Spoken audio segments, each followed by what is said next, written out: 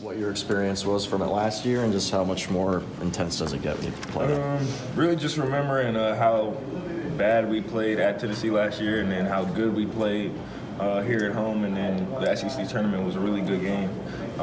But that's kind of what comes to my mind most. They're a really good coach team. Rick Barnes has done a wonderful job there, so it'll be a good game for us. Yeah, they're not the same team as they were last year. Do you feel like that kind of impacts the rivalry in any sense, or is it still going to be heated? Nah, I think it'll definitely still be pumped. Teams are really close, not too far, like 3 hours down the road. So Tennessee, I'm sure their fans will be there, screaming and yelling. One of my favorite places to play, honestly, since I've been here. I thought that was one of the loudest crowds. So it's going to be really fun to play Tennessee. Immanuel, Calvin mentioned that Dante's starting to work out a little bit. What have you seen from him, and what do you know about his game? From what I know, he shot like 500 times a game.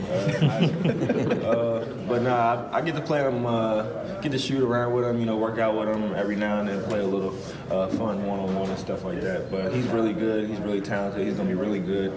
I don't know too much about his timetable or anything like that, but I do know he's going to be really good. Nate said a couple weeks ago that he had been going one-on-one with you. You'd been helping him with his footwork and so forth. How did that go? Honestly, we had been playing one-on-one ever since the summer. That's kind of how we got so close, and while we're roommates on away games. But really, it's just he has a lot of really good strengths, but I guess one of his weaknesses was probably his foot speed. So just playing one-on-one with him and trying to get him to move his feet, a little bit better, is really what that's all about. Is there any hope for him? Gotten a lot better during that period? He has gotten better, but me and Nate, we go at it. So I try to cook him anytime I can. So what does that improve for your game? Really well.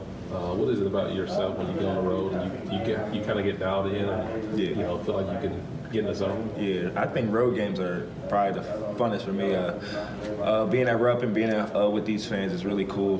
Best fans in the world, but just to be on the road when everybody's cheering against you, it's just 12 guys on the court and then the coaching staff. So and everybody else is cheering against you. I think that's kind of a different dynamic than everybody cheering for you, which is also really cool. But either way, you just got to come out ready to play and play together and try to get it done. You think those kind of? I've heard a lot of players through the years say, "I love playing on the road where everybody hates me." Why is that such a motivator? I don't know. Everybody's wired different, I guess. Some people don't like it, but I think something about me just is driven where if somebody doesn't like me, you just try to prove them wrong. And I think we're trying to do that as a team as well. People doubt us. People are going to doubt us this year, and we just want to try to prove them wrong. So.